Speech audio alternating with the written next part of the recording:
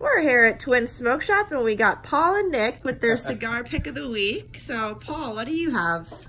I have the Illusion Cigar Privé.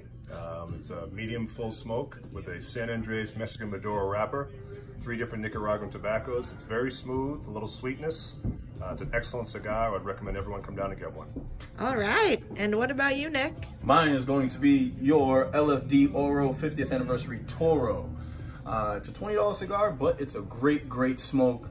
Medium to full body, really smooth, really flavorful. Come on down and get it. All right, that's been your cigar pick of the week with Paul and Nick.